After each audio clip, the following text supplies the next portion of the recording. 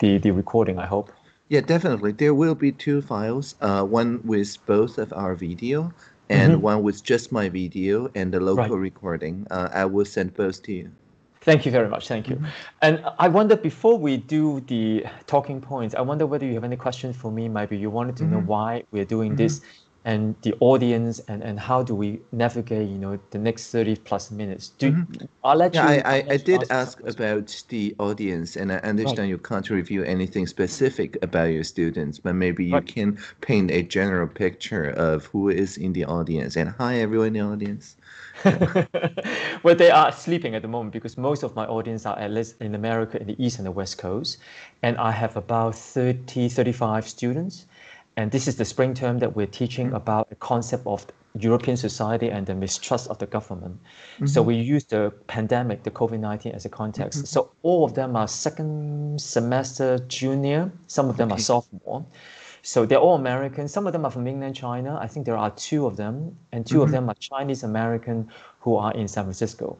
Okay. And they are of various majors. So they're not really in one major because the combination of humanities, science, and marketing, so various of major. But they have one common thing, which they really wanted to learn more about Europe and how governments in times of pandemic gain the trust or lost the trust of the citizen. So I thought that this is really something that I wanted to pick your brain, if I may, just to have your Mm-hmm. input on it. Did Okay, I so answer your certainly. question? Yeah, of course. And so, of course, Taiwan is not a European government, not yet. We have not yet joined the European Union. No. So, so I guess this is It's a a bit case. far from, right? I know, I know. So it's a case study, but it's not a European context, right? I would not make specific commentaries on Europe. Yeah. And the reason why I bring you in the picture is Mhm. twofold because I have seen a interview that you have done with another news media. Mhm. So some of my students, let me just give you this context. Our main campus in Boston, and so we have probably 50% of transgender students who are actually into politics. They're not Okay. conservative per se, but they're quite progressive. So many of them are basically not Trump supported. So I thought that it's quite interesting to see, once I actually look at your video, Okay. and I thought, wow, I wanted to inspire some of my students who are in the process of transitioning, Okay. but also wanted to do public good in terms of collective good, Mm-hmm, which is mm-hmm, very, very non-American because many of them think of themselves rather than a collective group. mm-hmm, mm-hmm, So I mm-hmm, thought you as a first digital minister, in Taiwan, which is really a rising country, which has so much to show the world how Asian perspective can work in various aspects. mm-hmm, So I thought, well, it would be interesting for you to share your input. So I wanted to just bring you in the picture mm-hmm. and do the interview in two separate sections. One is Okay. really look at your work in Mm-hmm, Taiwan cabinet and how you look at trust and mistrust in a very mm-hmm, dynamic, effective way. That's your expert. mm-hmm, And second half, I wonder whether you feel comfortable talking mm-hmm, about your perspective about transitioning as transgender mm-hmm, role in the collective sense in Taiwan, particularly. mm-hmm, And so that gives students a little bit understanding of, oh, this is how one of the Asian countries think of in a mm-hmm, progressive way, how transgender and transitioning is being mm-hmm, perceived. mm-hmm, Does mm-hmm. that make sense to you? Sure, sure, certainly. Again, I can only comment on my personal experience. I can't really make generalizing like this is how Asian country work. Right. Because in this particular regard, in particular, I don't think Taiwan is particularly Asian. Right. So, and Well, I I hear mean, you. Yeah. I hope, of course, that the other Asian countries will join us. But Mhm. seeing that how Taiwan is the first to legalize marriage equality, seeing Yes. how gender mainstreaming has been the accepted norm, indeed institutionalized for the past 14 years or so, I can't really, in good conscience, say, Asian countries are all like that. Right, of course. Because my understanding, and I could be wrong on that, said 2019 in Hmm. March, in May, if I'm not mistaken, that is really the first time that Hmm. in Taiwan same-sex marriage is being Hmm. recognized. In the context of, I wouldn't say America, but I live in Amsterdam. I've been Dutch for 20 years. Oh, So I would imagine that from where I stand, Taiwan is a bit latecomer, if I may. I know, I So know. So being a 2019 is first in really, Asia doesn't say much right. when viewed in a global context. It's the point I want to make. Good, good, good. Thank you, thank you. Shall we start with the introduction? Because normally, if I were doing the recording, I would first of all introduce my students that here is Audrey Tan or Tang, Sure, of course. and she is the first digital minister since 2000, Okay. I think 2015 or 16. 16, 16 exactly. So Audrey, if I may, we start the conversation. Thank you for your time one more time. Audrey, would you mind telling our viewers briefly what you do as your role of the minister in Taiwan cabinet, if I may? Sure. So hello everyone. Good luck with time. I'm Audrey Tang, Taiwan's Digital Minister. I'm in charge of open government, of social innovation, and also of youth engagement. My work, broadly speaking, is working with everyone in order to solve structural issues, for example, overcoming the pandemic, but with no lockdown, overcoming the infodemic with no takedown.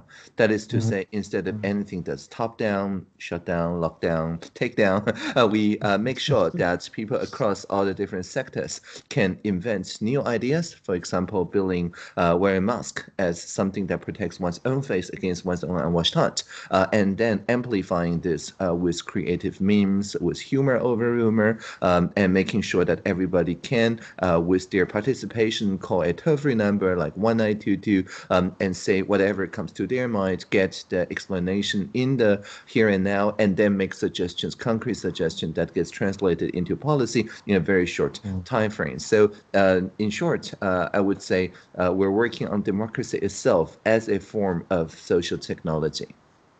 Wow, this is quite amazing because I will imagine that just to give the context to our students that you have the first female pr- president, if I may, Tsai Ing-wen, which is really quite fresh air, in Taiwan in the political history of development. I'm gonna ask you, if I may, in the past couple of years, what is your view on the biggest challenge in order to fulfill the role that you have been, entrusted, if I may? Sure. Globally, of course, the infodemic and pandemic are the twin demics that threatens the demos, right, the democracy.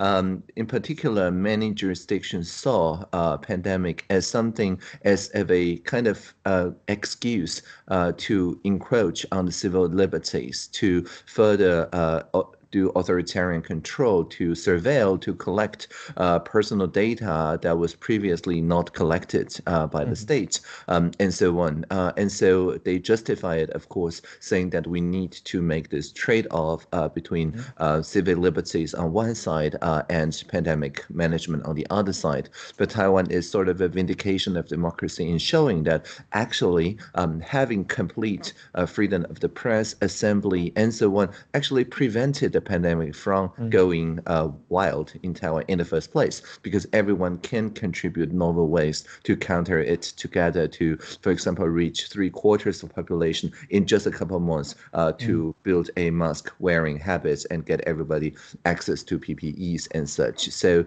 this is the basic analysis of the pandemic. And the same goes for infodemic. There's many jurisdictions that told the news sector, the journalists saying, your work is polarizing, and so the state must censor you or to force you to publish retractions or things like that, again, as a kind of justification because of the antisocial corner of social media.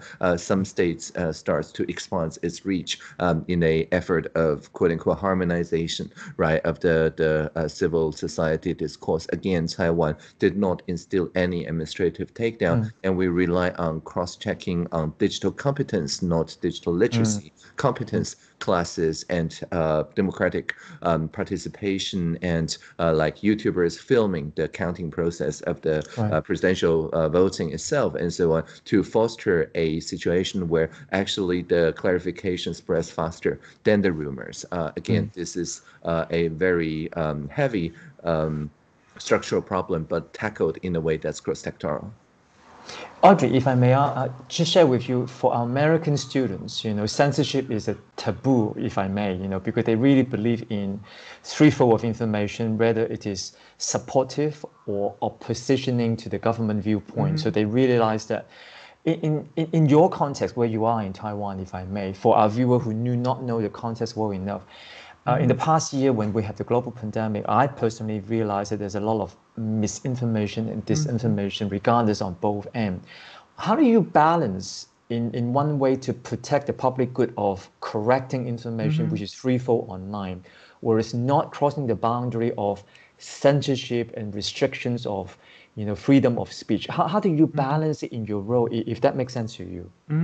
Yeah, and it's not a balance between the state and companies that run the social media in Taiwan, because in Taiwan, the leading public forums include the social sector. And this is I guess, rather novel approach in working on this, what we call the social sector first approach. For example, Dr. Li Wenliang's message, the original whistleblower from Wuhan, that says, quote, there are 7 new SARS cases in the Huanan seafood market, and of quote, gets probably pasted on Reddit or 4chan or whatever other social media forums, but only in Taiwan's PTT, the equivalent of Reddit, did it actually get the attention and the triage required, so that within 24 hours, on the first day of January 2020, we start health inspections for all flight passengers coming in from Wuhan, thanks to the social sector contributions. And part of the reason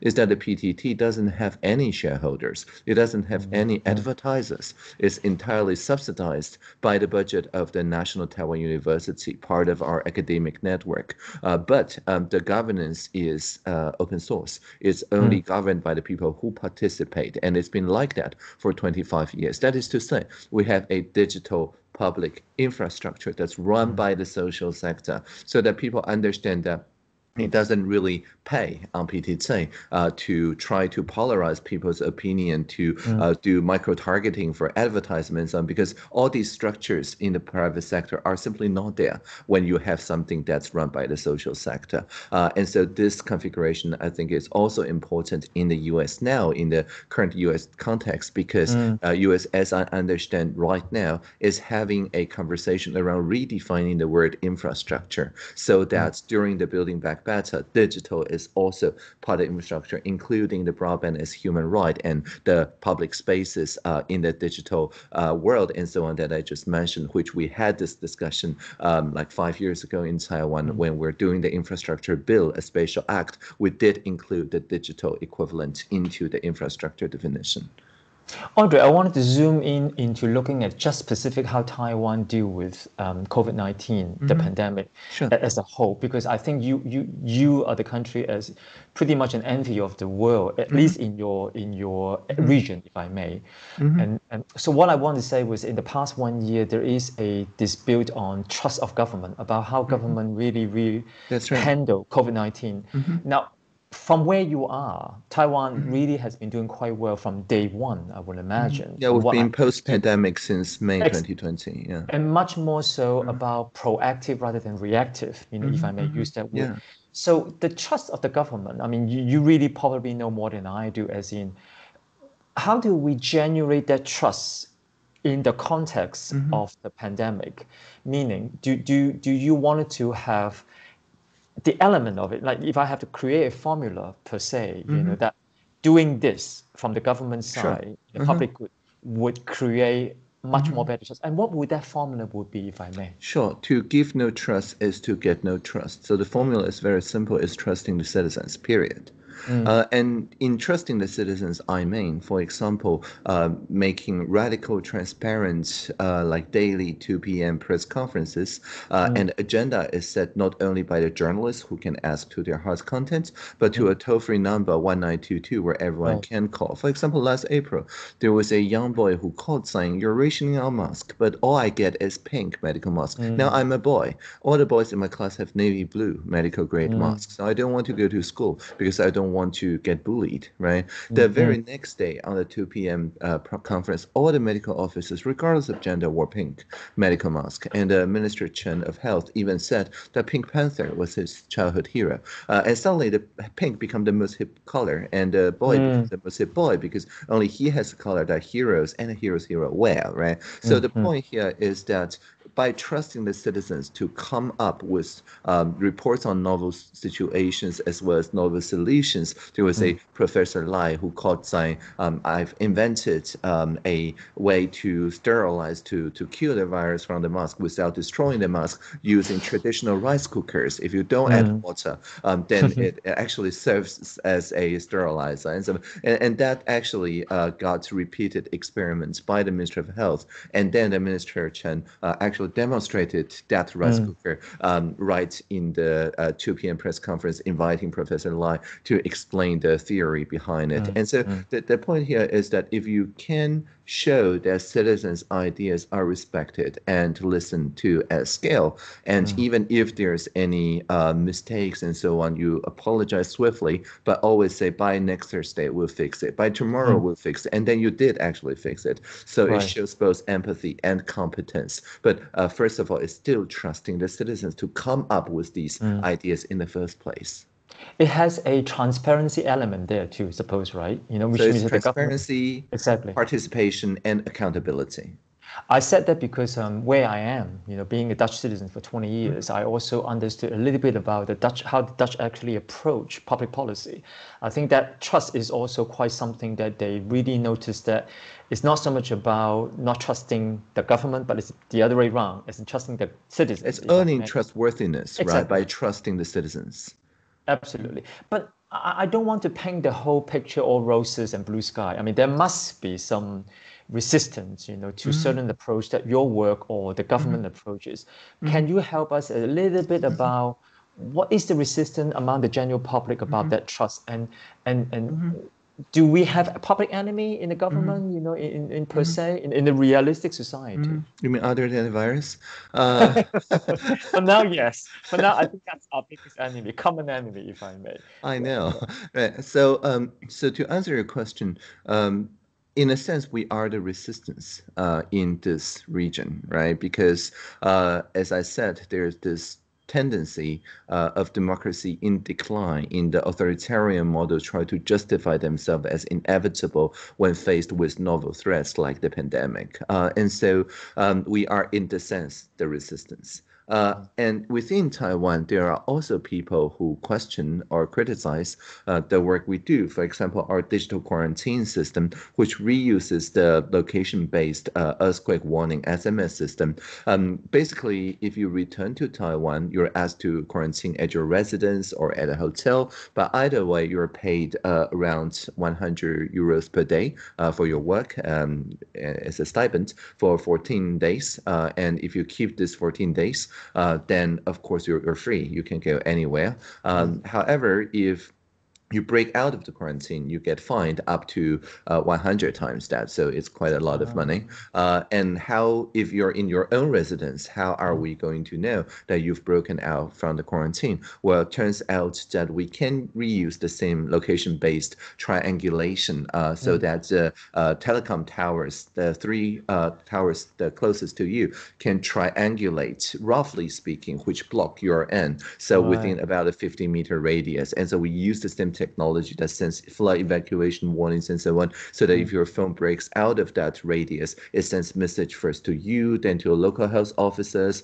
and if they found that you're missing, then also to the police officer, and so on. Now, some people question this, saying, how are we supposed to know that this is not processed by a third party? How do we know this will not be turned into precision advertisement? How do we know that this information would not be sold to other people, and so on? But it turns out that because we had not declared a state of emergency, everything we do must be subject to the parliamentary oversight. So the idea is that the overseeing body, our legislature, run this public hearing and so on, who interpellated the ministers and department bureau chiefs in charge of building this digital quarantine system. And after explaining exactly very transparently how this works and understanding the telecoms already know where you are anyway, right? But they're not sending this information outside of any telecom. The approval rate to the measure grows from 91%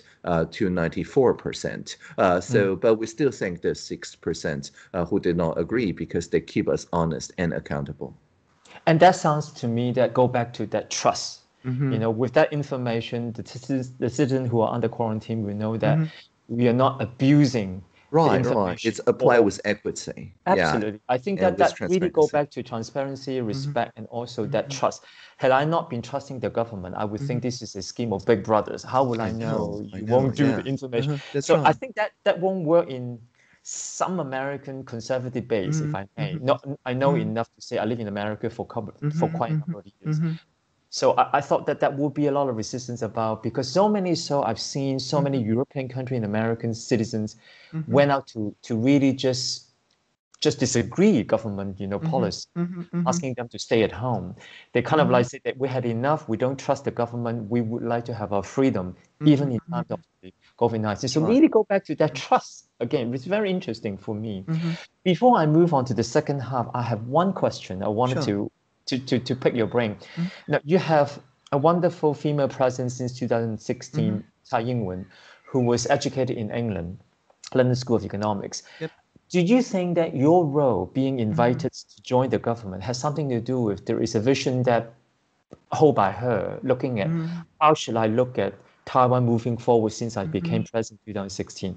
Hmm. What would you say about that? Her Hmm. role and your role, or Hmm. bringing you into the minister? Yeah, I will first say that in Taiwan, our parliament is over 40% women, Mm, and so it's not bad.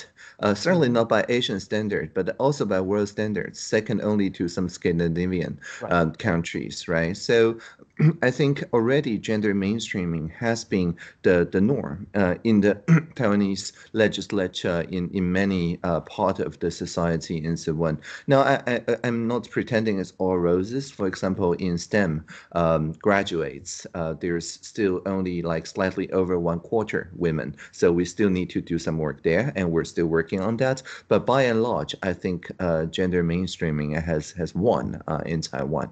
I think Dr. Tsai's contribution is first, of course, symbolically representing that women leadership, not just previously as vice president, but now as Mm, president, mm, mm, would work really well. But right. also by making sure that people in all the different levels see it's not just about gender, but also about culture. For Mm, example, mm, she also has a indigenous name. I think right. she is 1/8 Taiwan, so a indigenous culture. So during the transitioning justice work for indigenous people, she also speaks with a transcultural view on things Mm, and so on.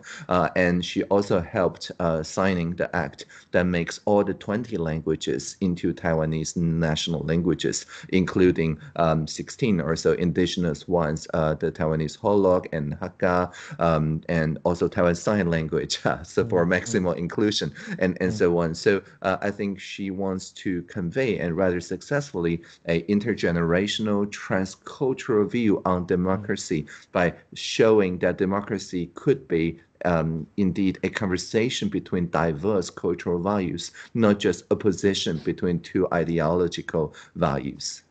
I think you make a very good point, and if I may say, Audrey, because you point out to me that more than just about gender, it has Mm-hmm. to be about culture. That's right. So now with that, I wanted to kickstart with the second half. Mm-hmm. Really, just ask you very personally to share Sure, your of own course. experience, Mm-hmm. because my understanding, and I could be wrong on that, I think you were Mm-hmm. transitioning in 2015, if I may. No, 2005. 2005, exactly. Uh-huh. And so, with your own experience, if I may, and how do you see gender equality Mm-hmm. and this gender transitioning process? Mm-hmm. I'm more interested about the acceptance in the Mm-hmm. context of Taiwan society. Well, it's If I definitely quite high, as you can see. share with Yeah. us, Mhm. Yeah. share with us. Yeah, yeah. Sure. Yeah, I think in Taiwan, when I was having my second puberty in 2005, there's already quite a few high-profile cases Mm, of transitioning. So much so that people already understand what's it like to have the second puberty. Of course, there's some curiosity and such, but I never felt discriminated against. So, mm, in a sense, the society itself is quite trans-friendly. mm, Now, systemically, of course, at that time, is still before marriage equality. And so for example, legal protection status of marriage equality was still at a kind of municipal recognized civil union level, the level where I think Japan is at nowadays. So of course, still much work to be done. But it turns out this is not about gender, but rather about the idea of marriage. Because in Taiwan, like in many East Asian societies, marriage is not an individual to individual only thing. It's also a family to family thing. And indeed, before 2007, the families and family wedding in Taiwan is recognized as social ceremony, and marriage is considered legal after the marriage to family wedding happens, even before they register at the Office for Household Registration. And so the people who are resistant to marriage equality mostly worry about the traditional lineages of family-to-family relationships will get harmed by the marriage equality. Of course, after 2008, Taiwan switched to a registration-only system where marriage indeed is just a matter of one individual to another individual. It's like a registration, but not at all ceremony, right? You don't have to throw a ceremony. And even if you have a ceremony, that carries no legal weight. But for people who were married before 2007, they don't necessarily know this, right? Right. So after the two referenda and the Constitutional Court ruling, the public service in Taiwan innovated and introduced this idea of what I call 结婚不结姻, or marriage between the bylaws without the in-laws. Meaning that there's no father-in-law or mother-in-law relationship. In Mandarin speaking, we don't have to invent things like 儿婿 or 女婿 or whatever, right? Because the two families don't wed when two same-sex individuals wed. But when the individuals wed, they enjoy exactly the same, actually slightly better rights compared to their heterosexual couple counterparts. And so that's actually a very good, it's not a compromise because both generations win in a sense. They both get to keep the value they value the most, and their shared value, which is the marriage institution itself, gets strengthened rather than taken away. So this is just one example, but it shows the general attitude toward gender transformation in Taiwan, which is always about co-creating something new rather than making 45 or 49% of people suffer. I do have a very sensitive question because when I live in America, I've seen quite a number of cases of struggling kids. They're very young, they might be 5 or 6 years old, who were exploring their true identity, if I may. I don't want to use gender per se, but because they were really exploring identity. And there are sad cases about parents not knowing what to do and how to react, even though they're lovely and wanted to be supportive. But this is very unknown territory for many people, if I may. So for those who are out there struggling and not sure, regardless of how young and how old they are, because we have also elderly people who've gone through marriage and kids and still wanted to go back to transitioning. I know. Yeah. So what, from your own perspective, what would you like to tell them to give them some kind of support or empathy, if I may? Because I said that because I've seen friends who are in the 50s struggling. I've seen little kids, 5, 6 years old in America, struggling, and parents and friends do not know what to do about it. In your perspective, it seems that you have a lot of support in the social context, or also I will imagine your family support definitely. You. So what would you tell these people who are stretching their head and exploring their identity, whereas not knowing what to do? Well, when I had a second puberty, I also struggled because I don't know, puberty is always a struggling time. Regardless of gender, I would Regardless of gender. I mean, the families around you suffer when your brain is trying to rewire itself, right? So even cisgender puberties are also quite a struggle. So and I struggled for a couple of years, just my brain rewiring itself, right? So I think we need to recognize this in what it is, whether you call this transgender transitioning or whether it's cisgender, just having a puberty. And this is something that people are exploring unknown territory, indeed they become something that's not just what they had experienced before, but a horde of new experiences that previously their minds did not even imagine that they can experience such things, right? So all this is of course very confusing, and I think two things always helped, certainly personally helped me. First is a community. So I get to know through the internet many people who have transitioned before, who had similar second puberties, who had similar experiences. I help translating a like young adults novel about this particular issue, and so called Luna. I think that's the novel that I help translate. And so all this helped tremendously because I feel not alone. So that's the first thing. And the second thing, also equally important, is transition exploration. It's not about conforming to some other stereotype. And so just like growing up, becoming an adult is about expressing yourself, actualizing yourself in relation with the society. It's not about conforming to how an adult should behave in a very strict way, right? It's about creation, not just about conformance.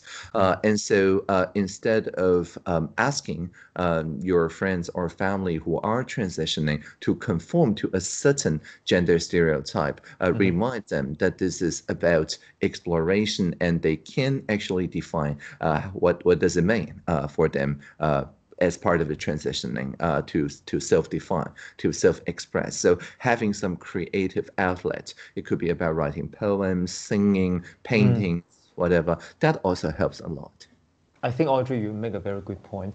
I read somewhere, and I could be wrong on that, that you would like to have non-binary and post-gender. And I don't know Yeah, whether I read post-gender, it that's correctly. right. Post-gender, exactly. So you So can't could you share offend with me us?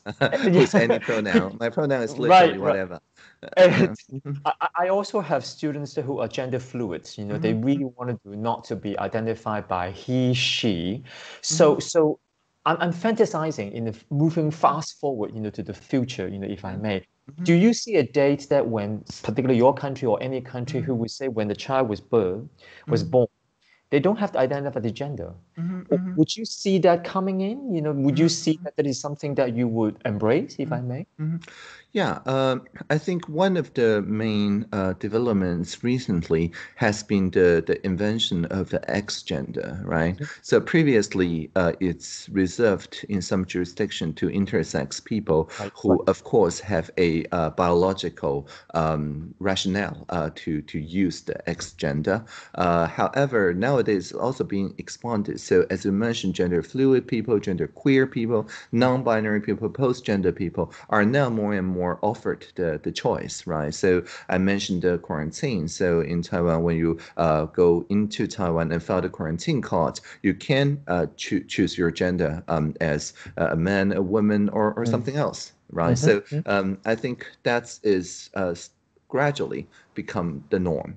And so as you were asking, I was thinking about, did I file any forms that force a binary gender on me recently? And I can't think of any.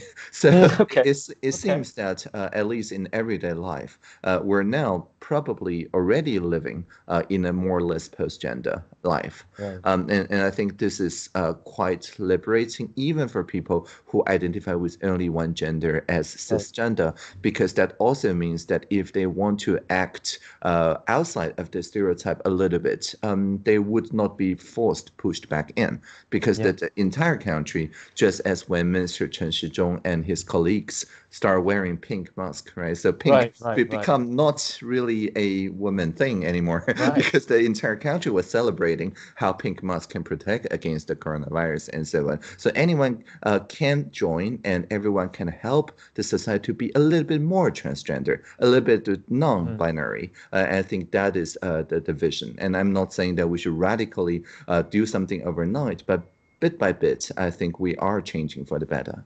But there is still, if I may, I have two friends who are expecting babies, but there is still some cultural conformity that parents naturally would just go to, as what you mentioned about the pink color. They were still, friends of mine, they were still thinking about using pink to pink the baby's room, should they expect a girl, whereas blue for the boys? Yeah, There are sure, still sure. those cultural conformity there somewhere, isn't it? Yeah, so I have a friend in Iceland who run Hmm. this chain of kindergartens, and Hmm. they specifically taught all the young girls going Hmm. to the kindergarten the sports, the athletes, Hmm. the repairing machinery, and so on.